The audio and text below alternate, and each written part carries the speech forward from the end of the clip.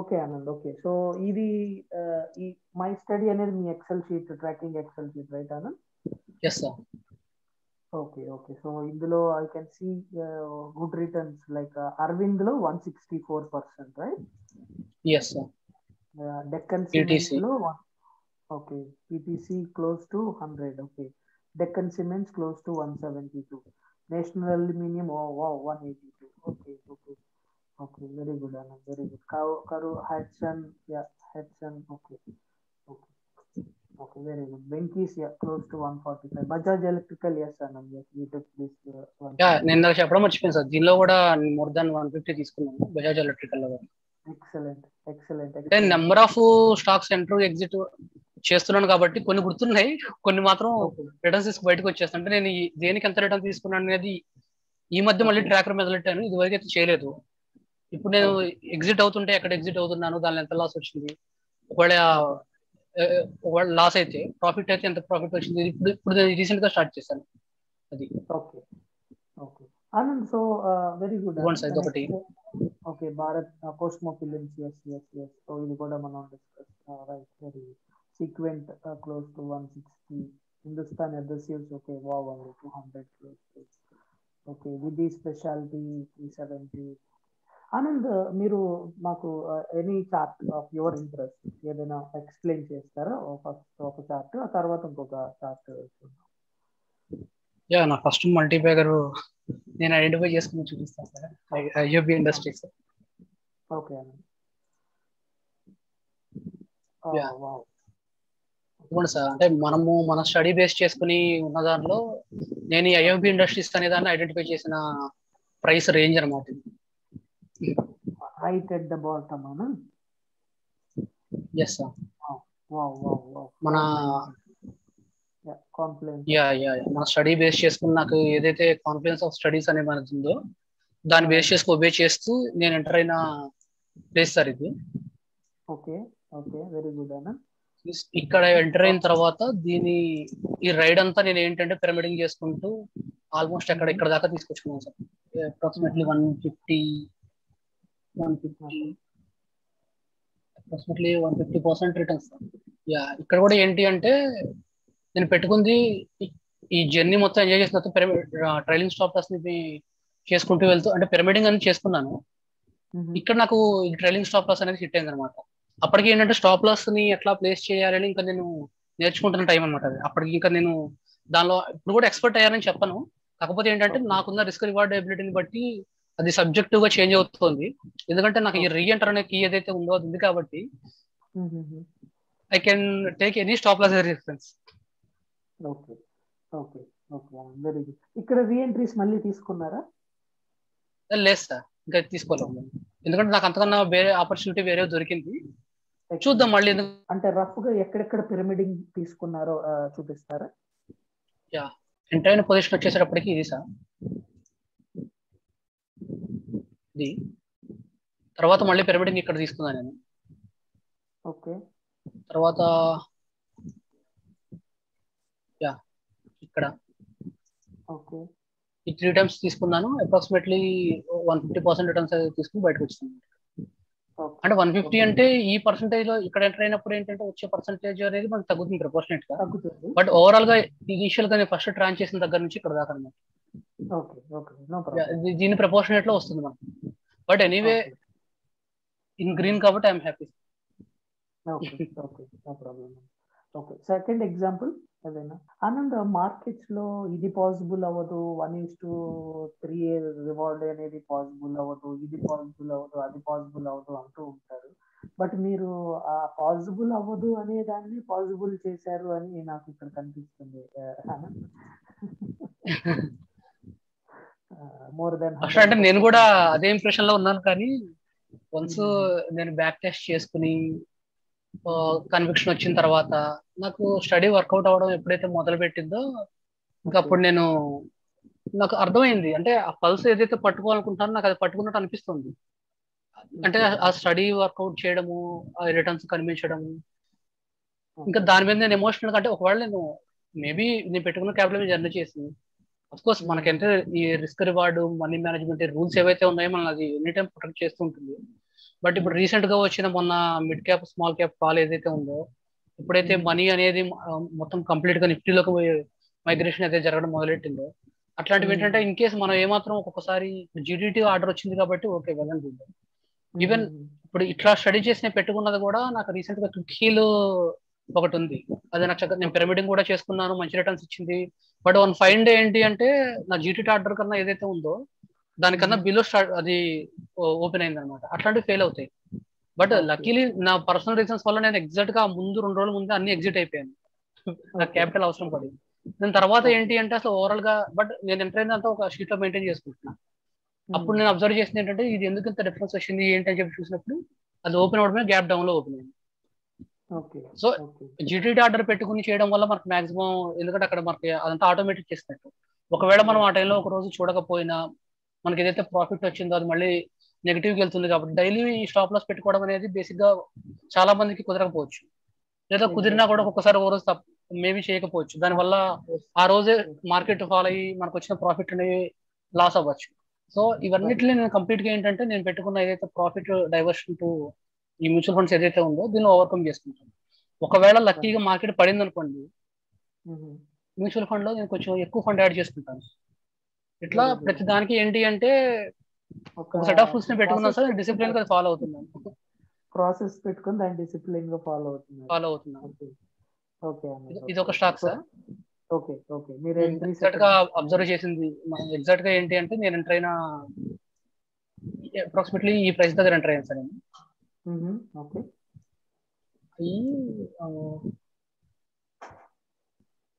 Near to 100% తీసుకున్నాను sir return. Very good. So ఇందులో కూడా మీరు పిరమిడింగ్ వెళ్ళారు? యా పిరమిడింగ్ ఇదిగోండి సార్, ఈ పొజిషన్ ఈ పాయింట్ దగ్గర చేశాను. ఒకటి ఏంటంటే ఇక్కడ చేశాను, ఇంకొకటి ఇక్కడ చేశాను. తర్వాత మళ్ళీ ఇక్కడ అట్లా చేసుకుంటూ వెళ్ళాను. అప్రాక్సిమేట్లీ ఈ రేంజ్ దగ్గర నాకు ట్రైలింగ్ స్టాప్ లాస్ హిట్ అయింది, వచ్చేసాను.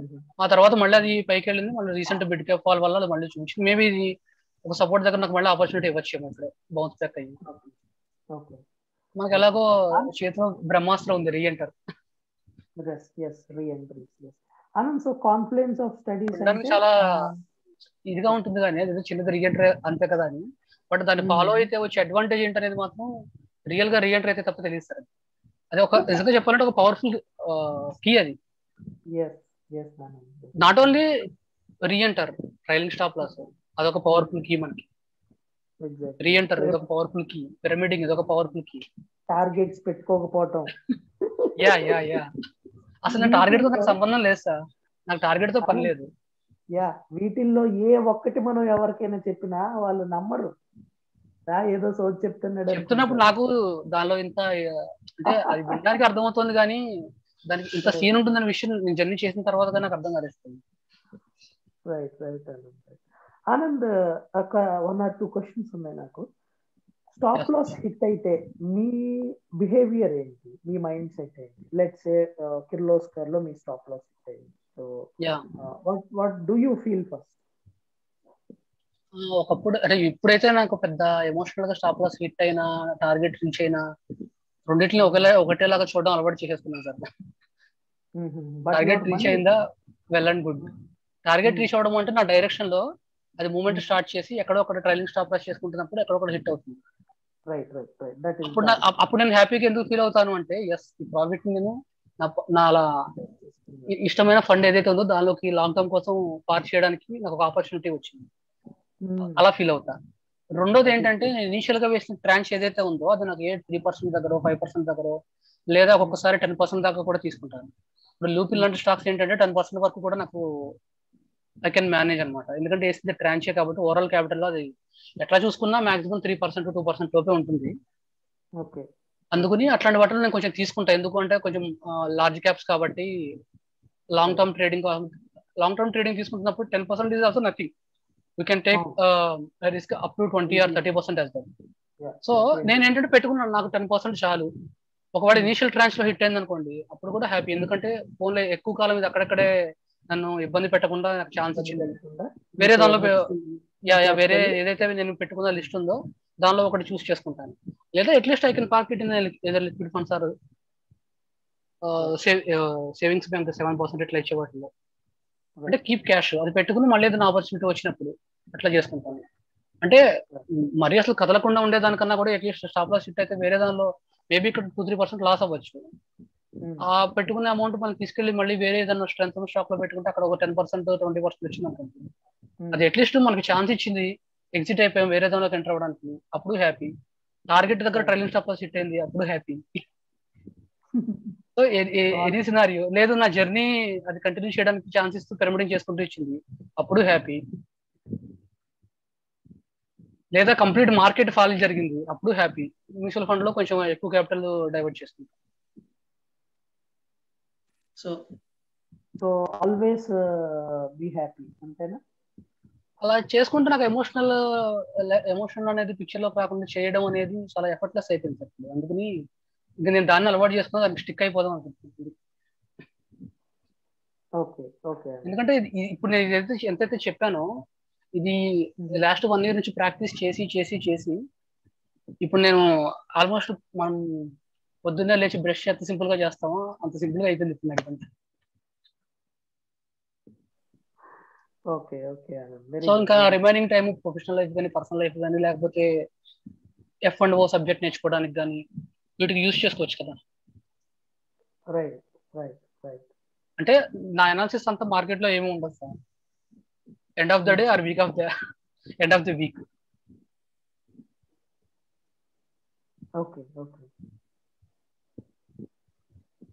మార్కెట్ లో నేను చేసేది ఏంటి అంటే, నేను ఏదైతే ఒక ప్రైస్ అలర్ట్ పెట్టుకుంటానో అలర్ట్ కనుక హిట్ అయింది అంటే దానికి కూడా మీకు థ్యాంక్స్ చెప్పాలి సార్. ఎప్పుడైతే మీరు ఆ సెన్సిబుల్ గురించి వీడియో చేశారో అది నిజంగా అసలు దాని ఇంపార్టెన్స్ నాకు ఇప్పుడు చాలా బాగా అర్థం అవుతుంది. చక్కగా వాట్సాప్ కి ప్రైస్ అలర్ట్ రావడము అంటే నేను ఆల్రెడీ స్టడీ చేసి పెట్టుకుంటా, కానీ ప్రతిదీ నేను ఓపెన్ చేసి చూసుకోలేను. ఆ పని నాకు సింప్లిఫై చేసింది. మన సబ్జెక్ట్ ని బేస్ చేసుకుని స్టాక్ ఐడెంటిఫై చేయడానికి నేను మన సబ్జెక్ట్ బేస్ చేసుకుని రెడీ చేసుకున్న స్కానర్ యూజ్ అవుతుంది, ఈ గూగుల్ షీట్స్ యూజ్ అవుతున్నాయి.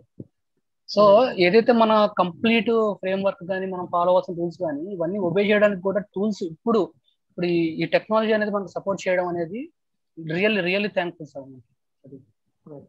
ఆనంద్, మీరు ఒక పక్క జాబ్ చేసుకుంటూనే ఈ ట్రేడింగ్ లో కూడా ఇలాగా సక్సెస్ఫుల్ అయ్యారు. సో దీనికి మీకు జాబ్ కి మీ ట్రేడింగ్ ఏదైనా ఇబ్బందికరంగా ఉందా, ఆర్ మీరు ఎలా మేనేజ్ చేస్తున్నారు రెండింటిని? అంటే నేను ఇనీషియల్ గా కరోనా మనకు వర్క్ ఫ్రమ్ హోమ్ ఉంది కాబట్టి ఆ టైంలో కాస్త నాకు ఎక్కువ టైం దొరికింది. ఆ టైంలో ఎక్కువ ఎఫర్ట్స్ పెట్టి సబ్జెక్ట్ మీద గ్రిప్ తెచ్చుకున్నాను. దాని బ్యాక్ టెస్టింగ్ కానీ నెక్స్ట్ అట్లాగే నేను ఈ ఎక్సెల్ షీట్ లో రెడీ చేసుకున్న స్టడీ ఎప్పుడైతే కన్విక్షన్ బిల్డ్ అయిందో ఇంకా తర్వాత నాకు సపరేట్ గా దాని మీద పెట్టాల్సిన ఎఫర్ట్స్ ఎక్కువ ఉన్నట్టు ఏమో అనిపించట్లేదు. ఎందుకంటే నిన్నైనా ఇదే స్టడీ, ఈ రోజు అయినా ఇదే స్టడీ, రేపైనా ఇదే స్టడీ, నెక్స్ట్ మంత్ అయినా ఇదే స్టడీ. మన సెటప్ లో ఆ స్టాక్ వస్తుందా, అన్ని ఒబే చేస్తుందా, అలర్ట్ హిట్ అయిందా ఎంటర్, స్టాప్ లాస్ హిట్ అయిందా ఎగ్జిట్, పిరమిడింగ్ ఆపర్చునిటీ ఇచ్చిందా పిరమిడింగ్, లేదా స్టాప్ లాస్ హిట్ అయ్యి మళ్ళీ మనకి రీఎంటర్ ఆపర్చునిటీ ఇచ్చిందా రీఎంటర్.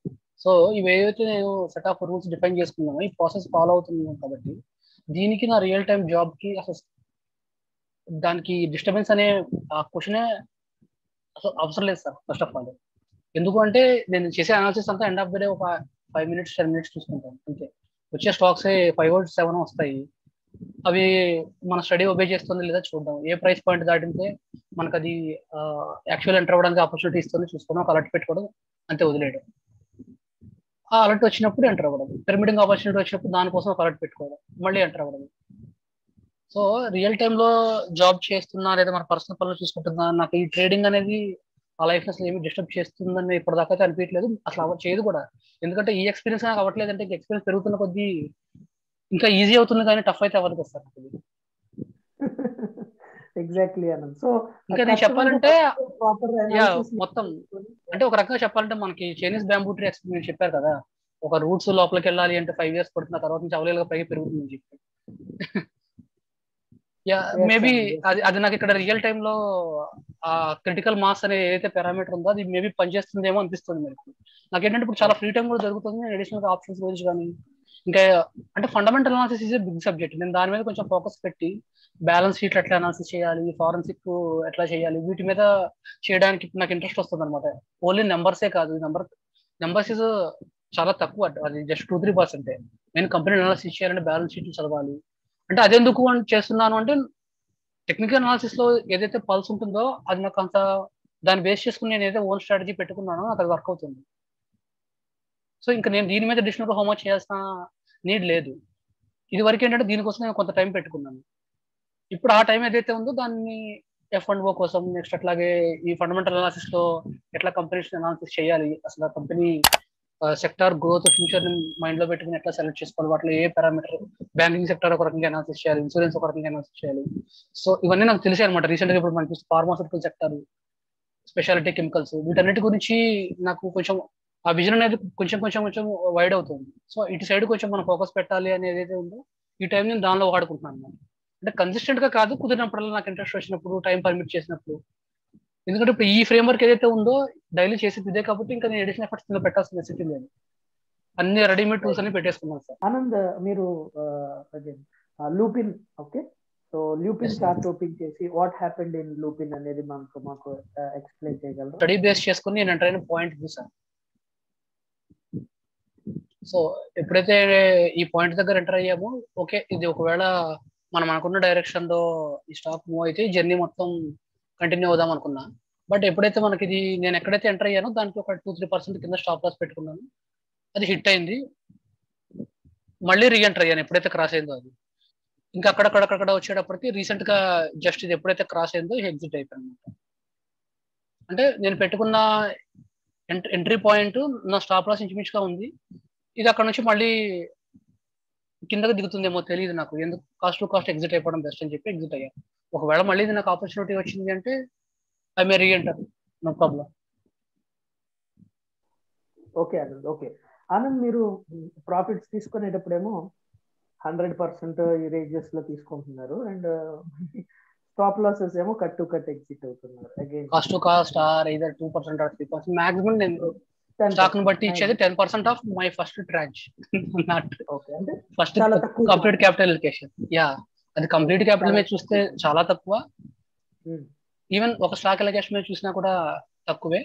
ఒక ట్రాంచ్ మీద 5% అంతే, బెస్ట్ 5% అంటే మాక్సిమం 10% అంతే.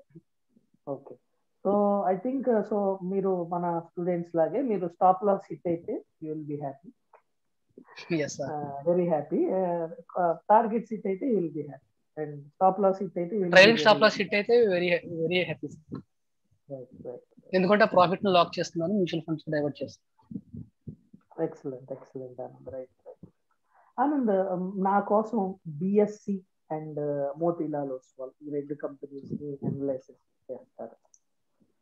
ఎందుకంటే నాకు గుర్తుంది మీరు బిఎస్సిలో మాకందరికి ఎప్పుడైతే అది మీ మన స్టడీస్ ఒబే చేసేది ముందుకెళ్తుందో అప్పుడు మీరు హింట్ ఇస్తారు మాకు. అంటే నేను తీసుకునే ట్రేడ్స్ చాలా తక్కువ ఉంటాయి, ఫోకస్డ్ గా చేస్తాను. దానిలో కూడా ఏంటి అంటే not only one study, most of the stocks confidence ని ఒబే చేయాలి. ఓకే, అండ్ కాన్ఫ్లుయెన్స్ అంటే కన్వర్జెన్స్, ఎంఆర్ఎఫ్, ఆ తర్వాత relative strength. Okay, yeah, relative strength, cross over, monthly cross over కూడా ఉంటే హ్యాపీ. కొన్ని 4 కలిస్తే, కొన్ని 3 కలిస్తే, నాకు ఏ 3 కలిసినా కూడా most of the stocks minimum 3 ఉంటాయి sir. Okay okay, yeah yeah, ఇది సార్ నేను ఎంటర్ అయిన పాయింట్ ఎగ్జాక్ట్ గా చెప్పాలంటే. Wow Anand, wow. ఎప్పుడైతే మళ్ళీ ఇదిగోండి ఇక్కడ ఈ జర్నీ,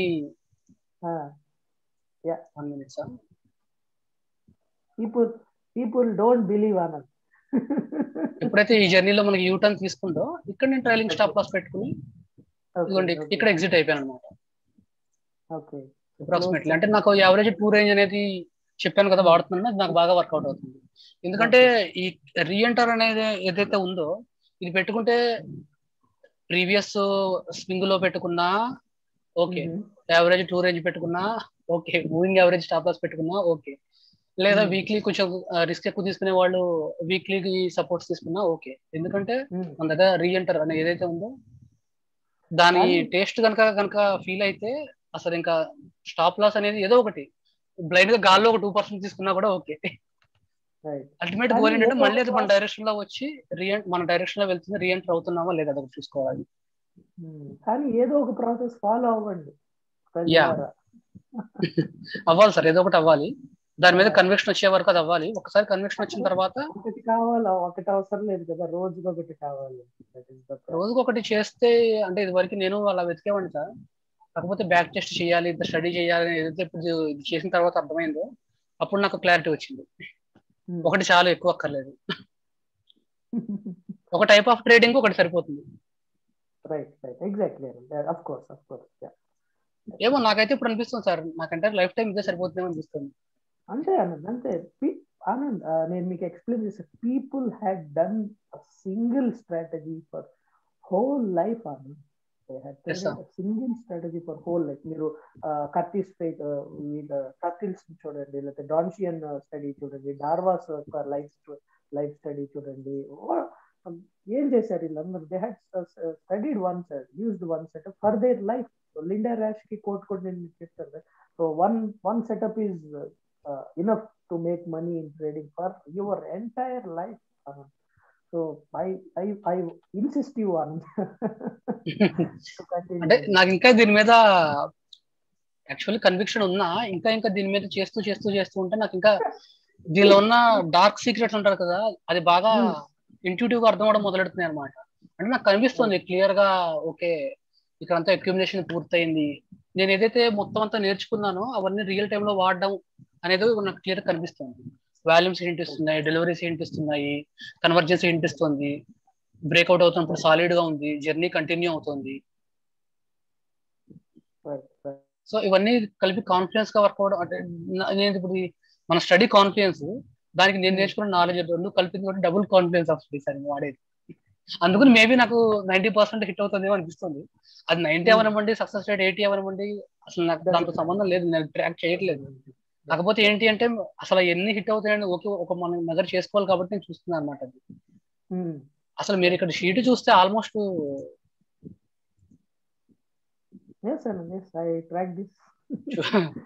ఏం చెప్పక్కర్లేదు, అంత లాస్ట్ 1.5 ఈవెన్. ఇంకా నేను ఇది చాలా వరకు అప్డేట్ కూడా చేయాలి. ఆల్మోస్ట్ నేను టైం టు టైం చేసుకుంటూ ఇప్పుడు 230+ పెట్టుకుంటూ వెళ్ళాను స్టాక్స్ అంతా. ఇంకా చాలా ఉన్నాయి సార్. ఇంకా చెప్పాలంటే నేను కొన్ని టైం కి మన స్టూడెంట్స్ చేసేవి కూడా కొన్ని చూస్తున్నారు కానీ కొన్ని మిస్ అవుతాయి. But anyway 250 is also good figure కాబట్టి కన్విక్షన్ బిల్డ్ చేయడానికి, ట్రేడ్స్ తీసుకోవడానికి అన్నిటికీ యూజ్ అవుతుంది. మోతీలాల్ ఓస్వాల్ చార్ట్ చదువుతుంది. yes ఇక్కడ ఇంకొక పాయింట్, ఇది పిరమిడింగ్ ఆపర్చునిటీస్ ఇక్కడ నాకు. Okay very good very good. Anand, overall Anand, నేను మీకు ఇంతకు ముందే చెప్పాను, ఐఎమ్ వెరీ హ్యాపీ ఆనంద్. ఇలాంటి స్టూడెంట్స్ ని జనరేట్ చేయడానికి this is my dream Anand. Actually నా డ్రీమ్ ఇది. మన స్టూడెంట్స్ అనేవాళ్ళు ఎంత సక్సెస్ఫుల్ అవ్వాలి అనేది నా డ్రీమ్.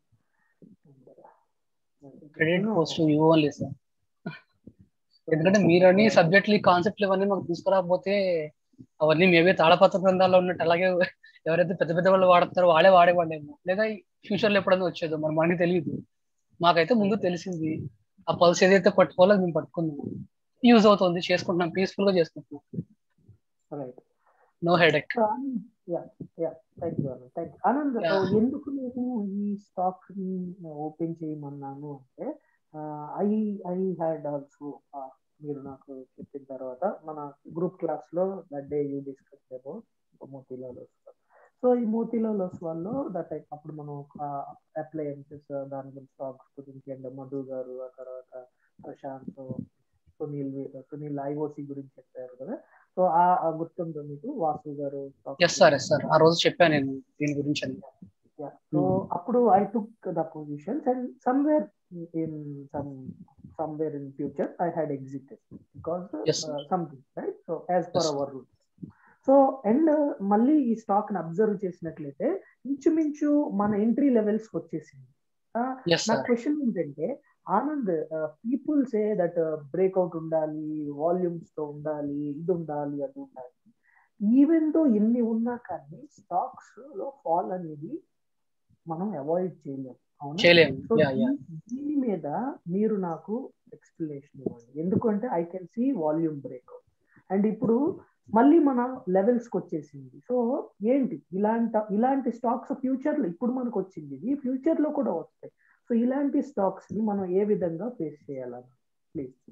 సింపుల్ ఇదే సార్, నేను చెప్తున్నా కదా, ట్రైలింగ్ స్టాప్ లాస్ అనేది ఇక్కడ ప్రొటెక్ట్ చేసింది. నేను ఎంటైర్ పొజిషన్ అప్రాక్సిమేట్లీ ఇది అనమాట. పిరమిడింగ్ ఇక్కడ చేసుకున్నాను. ఎప్పుడైతే పిరమిడింగ్ ఇక్కడ చేసుకుని జర్నీ మళ్ళీ కంటిన్యూ అయిందో నేనేం చేశాను, మళ్ళీ ఇక్కడ పెట్టుకున్నాను ట్రైలింగ్ స్టాప్ లాస్ తీసుకొచ్చి. మళ్ళీ ఎప్పుడైతే ఇది ఇక్కడ జర్నీ కంటిన్యూ చేసుకుంటుందో, ఎప్పుడైతే మనకి దీన్ని ఇక్కడికి మార్చుకున్నాను ట్రైలింగ్ స్టాప్ లాస్. అంటే వీక్లీ షార్ట్ లోకి వెళ్తున్నాను అనమాట. ఒకవేళ నాకు దగ్గరలో ఉన్న ఆపర్చునిటీ ఉంది అనుకుంటే ట్రైలింగ్ స్టాప్ లాస్ పెట్టుకోవడానికి వెళ్ళండి.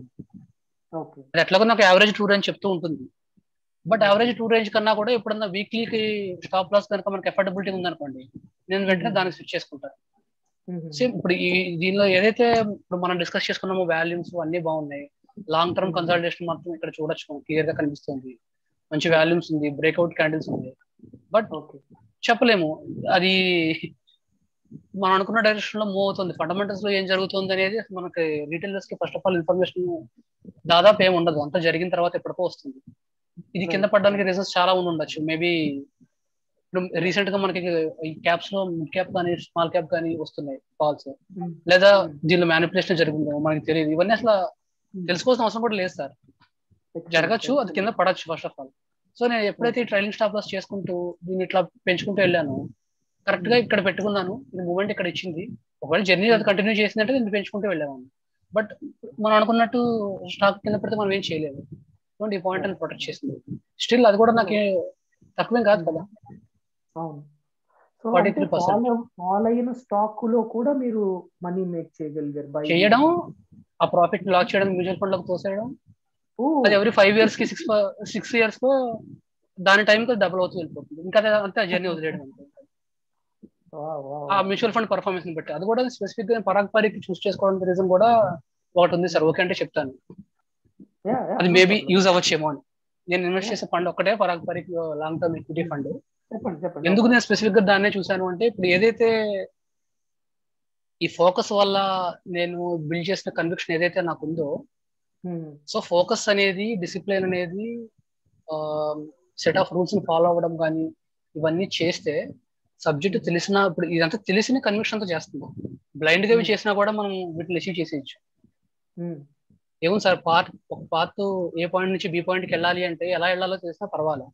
లేదా అక్కడ నుంచి అక్కడ ఒక పైప్ వేసినా కూడా ఆ పైప్ ని ఫాలో అయిపోతే వెళ్ళిపోతారు. అది పెద్ద ప్యాటర్న్ కాదు, అది ఒక ఫ్రేమ్ వర్క్ అంతే. ఆ పైప్ అనేది మనకి జస్ట్ బట్ తెలుసుకుని చేస్తే ఏంటి అంటే దాని వెనకాల ఓకే ఇట్లా జరుగుతుంది అని చెప్పి మాకు ఇంకా కొంచెం కన్విక్షన్ వస్తుంది. సో ఈ ఫోకస్ కానీ డిసిప్లిన్ అనేది కానీ ఇవి ఏదైతే ఉన్నాయో చాలా ఇంపార్టెంట్. అర్థమైంది. పరాగ్ పారీకి నేను ఆల్మోస్ట్ 2017 నుంచి ట్రాక్ చేస్తున్నాను.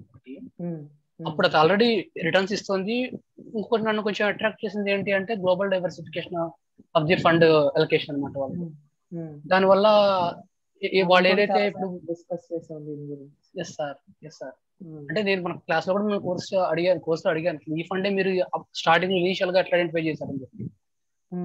నాకు పరాగ్ పారీక్ గారు మామూలుగా ఫండ్ ఉందని తెలుసు కానీ ఆయన ఇట్లా 2 books రాశారని చెప్పి ఇది తెలియదు.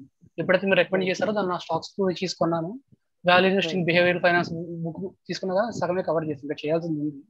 స్టాక్స్ రిచీస్ బుక్ చదివాను అనమాట. ఆ బుక్ చదివినప్పుడు ఈ value investing and behaviour finance book చదువుతున్నప్పుడు నాకు ఇంపార్టెన్స్ తెలిసింది. లాంగ్ టర్మ్ ఇన్వెస్ట్మెంట్ ఇంపార్టెన్స్ ఏంటి అనేది ఆయన ఎగ్జాంపుల్స్ తో, అది ఒక ఇన్వెస్టింగ్ పర్స్పెక్టివ్ లో పక్కన ఒక స్టోరీ టెల్లింగ్ లాగా చెప్పుకుంటే వెళ్ళారనమాట. అది బాగా తర్వాత ఆయన వీడియోస్ కానీ ఇవన్నీ చాలా బాగా అనిపించాయి. ప్లస్ వాళ్ళకున్న అడ్వాంటేజ్ అని కొంత కానీ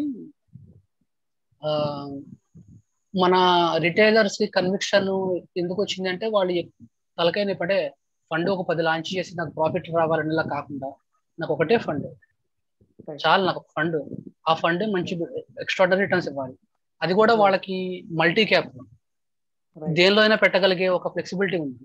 దానిలోనూ మళ్ళీ గ్లోబల్ డైవర్సిఫికేషన్, వాళ్ళు స్కిన్ ఇన్ ద గేమ్ కూడా ఉంది వాళ్ళకి ఫస్ట్ ఆఫ్ ఆల్. అది స్కిన్ ఇన్ ద గేమ్ ఉంది. నెక్స్ట్ అట్లాగే గ్లోబల్ డైవర్సిఫికేషన్, ఎప్పుడైతే ఈ ఆల్ఫాబెట్ కానీ ఫేస్బుక్ ఇవన్నీ almost monopoly companies. Exactly. Not only ఇండియాలో ఉన్నది కాదు, గ్లోబల్ గా ఉన్నాయి.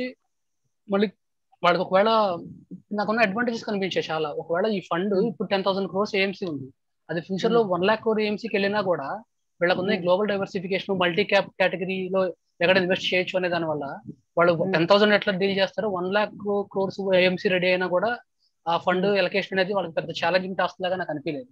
మెయిన్ ఫోకస్ ఏంటంటే వాళ్ళు ఒకటే ఫండ్ పెట్టుకున్నారు. ఇప్పుడు ఈ మధ్య ఏదో మనకి ట్యాక్స్ సేవింగ్ ఫండ్ ఇవన్నీ వచ్చాయి కానీ ఒక రకంగా అది ఇండియన్ స్టాక్స్ కాపీనే. ఈ లిక్విడ్ ఇస్ ఓకే అన్న, liquid is okay, they should maintain it and they should maintain. But main వాళ్ళ ఫ్లాగ్షిప్ ఫండ్ అయితే మాత్రం మన ఫ్లెక్సీ క్యాప్ ఫండ్. సో ఇప్పుడు ఆల్మోస్ట్ ట్యాక్స్ సేవర్ ఫండ్ కూడా ఫ్లెక్సీ క్యాప్ ఫండ్ లో ఉన్న ఇండియన్ పోర్షన్ ఏదైతే ఉందో దాన్నే పెట్టారు. అది కూడా నేను తర్వాత ఇంటర్వ్యూలో చూసాను, చాలా మంది మన లాంటి వాళ్ళు అడిగితే వాళ్ళు ఓపెన్ చేశారని విషయం. అందుకని ఈ పాయింట్స్ అన్ని ఏవైతే ఉన్నాయో ఫస్ట్ అదే నన్ను అట్రాక్ట్ చేసింది. సెకండ్ కన్విక్షన్ ఎక్కడ వచ్చిందంటే, ఎప్పుడైతే నిఫ్టీ ఫాల్ వచ్చి మళ్ళీ బౌన్స్ అయిందో, నిఫ్టీ కన్నా అవుట్ పర్ఫార్మ్ చేస్తూ ఇది ఇంకా ఎక్స్ట్రాడినరీ అవుట్ పర్ఫార్మ్ చేసుకుంటూ ఇచ్చాడు అప్పటికి. రిలేటివ్ స్ట్రెంత్ అండ్ రైజ్ అయినప్పుడు నిఫ్టీ ఇంకా 10-15% రైజ్ అయ్యేప్పటికి ఇది ప్రీవియస్ అయ్యి వెళ్ళిపోయింది. ఎక్స్ట్రాడినరీ పర్ఫార్మెన్స్ ఇచ్చుకునేటప్పటికి అప్పుడు నాకు ఫండ్ మీద కన్విక్షన్ వచ్చింది. అప్పుడు అనిపించింది ఒక్క విషయం ఆనంద్, ఎంత మంది ఇలాంటి అనాలిసిస్ చేస్తారు? I bet Anand no one. తెలియదు సార్, సబ్జెక్ట్ నేర్చుకునేంత వరకు అసలు ఉందని మాకు కూడా తెలియదు కదా. ఇప్పుడు నేను చెప్పగలుగుతున్నా అంటే వీటన్నిటి గురించి తెలుసుకున్నాక కానీ చెప్పగలుగుతాను. లేకపోతే ఇవన్నీ ఆ కోర్సులో మీరు చెప్పిన కాన్సెప్ట్లు కానీ, లేకపోతే మనం నేర్చుకునే కాన్సెప్ట్స్ ఆఫ్ స్టడీస్ కానీ, ఇవన్నీ తెలిసిన తర్వాతే కదా ఇవన్నీ నాకు. అంటే ఫస్ట్ నాకు ఒక ఐడియాలజీ ఉంది, నాకు ఇది హెల్ప్ అయింది, దీన్ని బేస్ చేసుకుని నేను నాకు తగ్గట్టుగా, నా మైండ్ సెట్ కి తగ్గట్టుగా నేను ఒక ఫ్రేమ్ వర్క్, ఒక స్ట్రాటజీ బిల్డ్ చేసుకున్నాను. దానికి అండర్లయింగ్ వచ్చేసప్పటికి మొత్తం మన స్టడీనే. బట్ మన మైండ్ సెట్ తో దాన్ని ఎట్లా ట్వీక్ చేసుకుంటాము అనే దాన్ని బట్టి అది ఎవరికి వాడికి డిపెండెన్స్ గా ఉంటుంది. ఎగ్జాక్ట్ గా అది ఫాలో అయినా పర్వాలా. Anand, just we will finish it off. Anand, 1 or 2 questions final. Anand, yes, what is Raghavendra, Pinky Cutie Raghavendra to you? How we are different? Simple గా అయితే, సింపుల్ గా చెప్పాలి, సింపుల్ అని కాదు సార్. అది అసలు నేను అంటే ఈక్విటీ అనేది ఒక కురుక్షేత్రం సార్, మాకు అర్థం కాదు. టెక్నికల్ అనాలిసిస్ ఒక భగవద్గీత, మీరు మాకు శ్రీకృష్ణుడు, అంతే. అది దీనిలో ఈ భీష్మ పితామహులు, దుర్యోధనుడు లాంటి FIS DIS తో పాటు మనం కూడా చేయాలంటే యుద్ధం, మీరు ఇచ్చే భగవద్గీత ఏదైతే ఉందో అది నేర్చుకోవాలి. అంటే నేను అడ్వైస్ చేశాను సార్, ఫండమెంటల్ అనాలిసిస్ చేసినా చేయకపోయినా మ్యూచువల్ ఫండ్ ఇన్వెస్ట్మెంట్ చేస్తూ మస్ట్ అండ్ షుడ్ గా ప్రతి రిటైలర్ టెక్నికల్ అనాలిసిస్ ఒకటి మాత్రం ఇనిషియల్ గా నేర్చుకోవడం అనేది ఒక బెస్ట్ అడ్వైస్ సార్. నేర్చుకోవాలి అనేది ఒక అడ్వైస్ సార్, నేర్చుకుంటే బెస్ట్ అని చెప్పి అది మాత్రం చెప్పగలుగుతాను. ఫండమెంటల్ అనాలిసిస్ నేర్చుకున్నా కూడా అంటే అంత ఈజీ కాదు, అది ఒక ఓషన్ లాగా ఉంది. అది ఈవెన్ ఇప్పటికీ కూడా నేను టెక్నికల్లీ ఓకే అని చెప్తా కానీ fundamental I'm not okay. Figures identify చేస్తాను, కంపెనీస్ తెలుసు, కాకపోతే టైం టు టైమ్ బ్యాలెన్స్ షీట్లు చూడడము, లేకపోతే కాన్ఫరెన్స్ కాల్స్ ఉండడం, ఇవన్నీ ప్రాక్టికల్ గా వర్కౌట్ కావు నాకు. అది చేయడానికి ట్రై చేస్తున్నాను. సో అది పెద్ద సబ్జెక్ట్ కాబట్టి దానిలోకి వెళ్ళినా వెళ్ళకపోయినా అట్లీస్ట్ ఒక 3 months నుంచి 1 year వరకు కాస్త స్టడీ చేసుకుని టెక్నికల్ అనాలిసిస్ అయితే మాత్రం నేర్చుకునే ఒక అడ్వైస్ చేస్తాను. బట్ ఓన్లీ నేర్చుకోవడమే కాదు, time to time practice, back test, దాని మీద కన్విక్షన్ రావడం కోసం మనం ఒక డేటా మెయింటైన్ చేసి మన స్టడీ వర్కౌట్ అవుతుందా లేదని కన్విక్షన్ గా తెచ్చుకునే వరకు చేస్తే ఇంకా తర్వాత స్పెషల్ గా చేయాల్సిన అవసరం అయితే లేదు.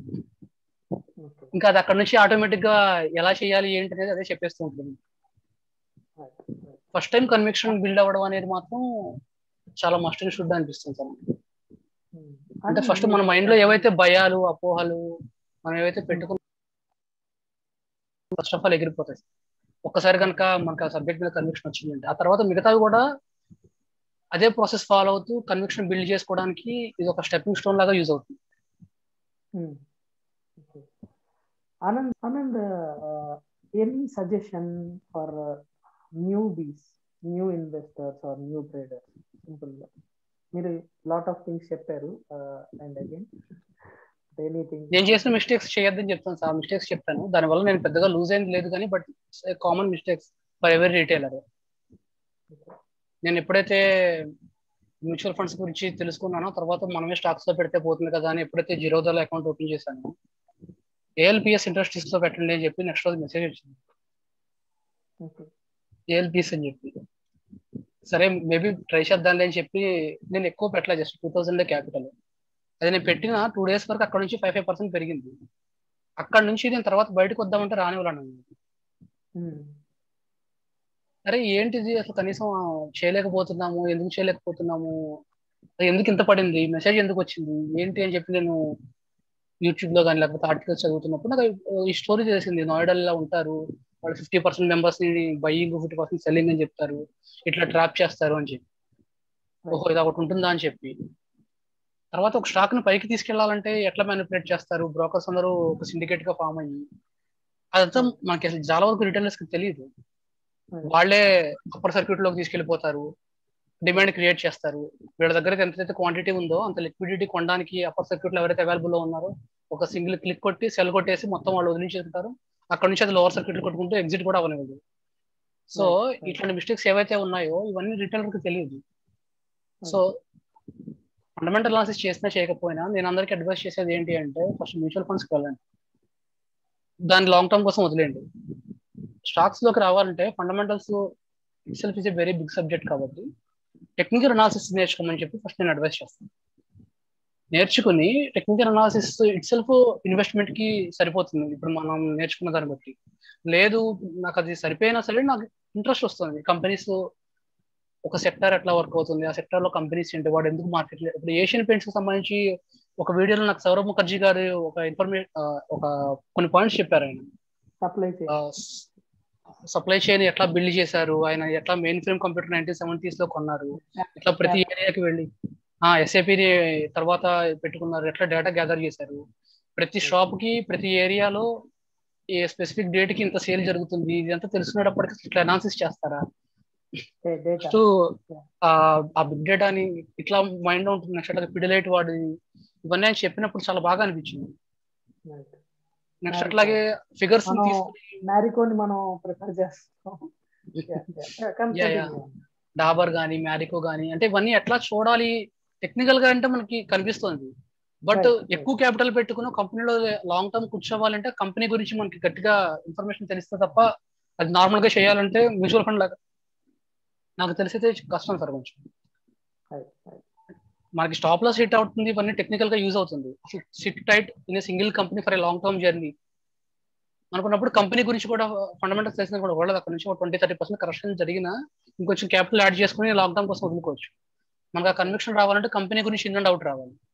సో ఇట్లా చేయగా చేస్తూ అంటే ఆ పాయింట్స్ నేర్చుకుంటున్నప్పుడు అప్పుడు నా కంపెనీస్ గురించి ఇండివిజువల్ గా కంపెనీ బ్యాలెన్స్ షీట్ చదవకపోయినా అసలు కంపెనీ ఏంటి, అది ఏం చేస్తుంది, వాడి ప్రొడక్ట్స్ కానీ సర్వీసెస్ కానీ ఏంటి, ఇట్లా not only domestic international companies ని కూడా చూసుకుంటూ వెళ్ళేటప్పటికి ఒక రకంగా లాస్ట్ 3 and 4 years లో ఒక రకమైన రిపోజిటరీ, డేటాబేస్ రిపోజిటరీ మైండ్ లో నాకు రెడీ అయింది.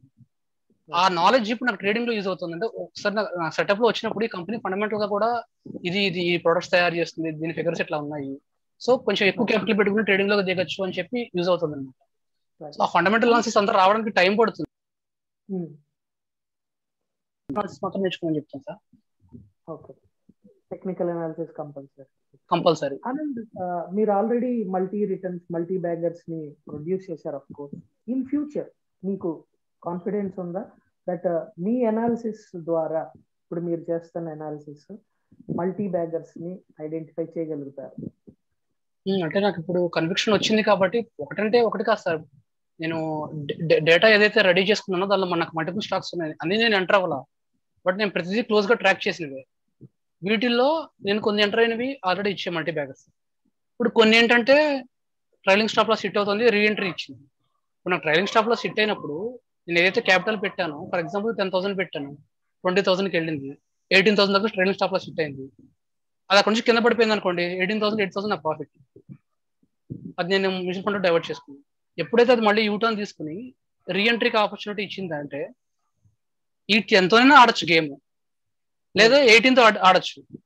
ఇప్పుడు నేను ఎంటర్ అయింది 18, కానీ 18 నాకు ఏంటిది, ఈ 10 నుంచి వచ్చిన 18తో నేను ఎంటర్ అయ్యాను. ఒక రకంగా చెప్పాలంటే ఇది ఇక్కడ 18 నుంచి 28కి వెళ్ళింది అంటే నాకు 18 28 అయినట్టు కాదు, ఈ 10 28 అయినట్టు. నేను అప్పుడు అవును. స్టిల్ మల్టీబ్యాగర్ ని క్యాచ్ చేసినట్టే చెప్పాలంటే. సో ఫ్యూచర్ లో క్యాచ్ చేయగలరా? యా, ఇట్లాంటి స్టడీ మనకి మోస్ట్లీ వర్కౌట్ అవుతుంది, నాకు ఇది వర్కౌట్ అవుతుందని అనిపిస్తుంది అని చెప్పి. సో ఈ స్టడీ మనకు ఉన్నంత వరకు దీన్ని కంటిన్యూ చేసుకుంటూ ఉంటాము. మోస్ట్లీ మల్టీబ్యాగర్స్ అన్నిటిని క్యాచ్ చేసుకునే ఆపర్చునిటీ కూడా ఉందని ఎక్స్పెక్ట్ చేస్తున్నా. Definitely Anand, definitely. Okay Anand. ఎందుకంటే నేను అబ్జర్వ్ చేస్తున్నాలో ఇది ఒకటి చూసాను సార్, ఒకటి ప్రతి స్టాక్ పెరగాలి అంటే ఇమీడియట్ గా పెరగదు. ఒకవేళ ఇమీడియట్ గా పెరగాలంటే దాన్ని 5% 10% మూవ్ చేస్తారు. అది మల్టీబ్యాగర్ అవ్వాలి అంటే ఎవరో పెద్ద పెద్ద వాళ్ళందరూ స్లోగా అక్యుములేట్ చేసుకుంటూ కూర్చోవాలి, దాన్ని పక్కన పెట్టుకోవాలి. ఎప్పుడైతే మార్కెట్ లో దాని మీద లిక్విడిటీ తక్కువ వచ్చి డిమాండ్ ఎక్కువ ఉందో అప్పుడే మూమెంట్ స్టార్ట్ చేస్తుంది. ఆ అక్యుములేషన్ అనేది ఏదైతే ఉందో అది పట్టుకోవడానికి మన టూల్స్ మనకి హెల్ప్ చేస్తుంది. నాట్ ఓన్ అది ఒకటే స్ట్రెంత్ చూపిస్తుంది నిఫ్టీని క్రాస్ చేస్తూ. Breakouts, volumes, delivery. నేను దాంతో పాటు ఎవరైనా మ్యూచువల్ ఫండ్స్ కానీ, ఎఫ్ఐఎస్ కానీ, డిఐఎస్ కానీ, లేకపోతే మన ఏస్ ఇన్వెస్టర్స్ ఉంటారు కదా, నిఖిల్ వోరా కానీ, లేకపోతే అబాకస్ ఫండ్ కానీ, విజయ్ కేడియా కానీ, వీళ్ళందరూ కూడా ఉన్నారా లేదా అని మన ట్రెండ్ లైన్ లో చూస్తూ ఉంటారు అనమాట. ఎట్లా వాడాలి. ఎవరైతే ఉంటారో అక్కడ నాకు ఆ సూపర్ ఇన్వెస్టర్స్ ఎవరైతే కనిపిస్తారో వాళ్ళందరిది చూస్తూ ఆ స్టాక్ గ్రాఫ్ చూస్తుంటా. కొన్ని తెలియని కూడా ఉంటాయి ఆ గ్రాఫ్. ఇప్పుడు ఏంటంటే సార్, ఇది ఫస్ట్ నేర్చుకున్న తర్వాత ఇప్పుడు నాకు ఈవెన్ ఇండికేటర్స్ కూడా అక్కర్లా, ఒక రిలేటివ్ స్ట్రెంత్ ఒకటి పెట్టుకుని మిగతా మూవింగ్ ఎవరేజ్ ఏం లేకపోయినా complete price action it self సరిపోతుంది అనిపిస్తుంది నాకు. అది అంటే స్టార్టింగ్ లో అది లేకపోతే కొంచెం కనిపించేది కాదు, ఇప్పుడు సరిపోతుంది నాకు. ఒక ట్రెండ్ లైన్, అసలు స్ట్రెంత్ చూసుకుంటే రిలేటివ్ స్ట్రెంత్, వాల్యూమ్స్ చాలు. మధ్యలో ఇంతకు ముందు మనం ఒకసారి మాట్లాడినప్పుడు మీరు క్లాస్ లో విన్నాను, నేను మీరు క్లాస్ చెప్తున్నప్పుడు ఎక్కడ పడితే అక్కడ మీకు హెడ్ అండ్ షోల్డర్స్ అంటే ట్రైన్ లో వెళ్తున్నప్పుడు ఈ హిల్స్ చూస్తున్నా, లేకపోతే బయట పోల్స్ ఉంటాయి కదా సార్, అక్కడ నుంచి వైర్లు వస్తాయి, అవన్నీ ఇలా వచ్చి ఇక్కడ కలుస్తున్నాయి. అవన్నీ చూసినప్పుడు నాకు ఆ మూవింగ్ యావరేజ్, కన్వర్జెన్స్లు, స్టాక్ ప్రైస్లు ఇవన్నీ అంటే ఓవర్ గా ప్రాక్టీస్ చేయడం వల్ల ఏమో తెలియదు కానీ నాకు అక్కడ విజిబిలిటీ అది కనిపిస్తుంది అనమాట. అది చూసి కొంచెం ఫన్నీగా ఫీల్ అయ్యాను. అంటే ఆ కన్విక్షన్ వచ్చే ముందు నేను విపరీతంగా షార్ట్స్ మీద ఒక 1000 షార్ట్స్ దాకా ప్రాక్టీస్ చేశాను సార్ నేను. తెలుసాను, మీరు కన్వే చేసేవాళ్ళు, చెప్పేవాళ్ళు. ఒక 1000 దాకా చేసేటప్పటికి నైట్ పడుకున్నప్పుడు కాస్త మైండ్ లో అవే కనిపిస్తూ ఉండేవి. ఎడిక్ట్ అయిపోతున్నానా ఏంటి అని చెప్పి. ఇప్పుడు రావట్లేదు కానీ ఆ టైంలో బాగా అనిపించింది సార్. అంటే అది ఇనిషియల్ స్టేజ్. ఇప్పుడు ఏంటంటే ఇప్పుడు అంత ఎఫర్ట్ పెట్టక్కర్లేదు, ఎందుకంటే మనకు అర్థమైంది, క్లారిటీ వచ్చింది ఏం చేయాలనేది. సెటప్ రెడీ అయిపోయింది, సెటప్ రెడీ అయింది, మళ్ళీ దాని ఆటోమేషన్ కూడా చేసేసుకున్నాను ఇంకా. అంటే ఇప్పుడు నాకు ల్యాప్టాప్ తో కూడా పని లేదు సార్, నా సెటప్ అంతా మొబైల్లోనే ఉంటుంది. అప్డేట్ చేయాలంటే మొబైల్లో గూగుల్ షీట్ ఓపెన్ చేస్తాను, మన ట్రేడింగ్ వ్యూ కూడా సెటప్ మొబైల్లోనే ఉంటుంది, అలర్ట్స్ మొబైల్కే వస్తాయి, మొబైల్ నుంచి యాడ్ చేసుకోవడం. ల్యాప్టాప్ తో నాకు పని లేదు, ఎందుకంటే నేను ఇంట్రాడే F1 కోసం చేయటం లేదు కాబట్టి నాకు ల్యాప్టాప్ చాలు, without any paid subscription. Paid subscription కూడా పని లేదు నాకు. Anand, final thing Anand, thank you very much Anand. And ఈ success life long it will be with you. I wish for it and it will be with you. Just equality maintain చేయండి. Okay, ever you are doing, గుర్తుపెట్టుకోండి, what ever you are doing is sufficient. దీనినే maintain చేస్తూ వెళ్ళండి. Definitely you will be very very very successful. Yeah sure sir, తప్పకుండా. Thank you very much అన్న, take care. Yeah sir, thank you, bye.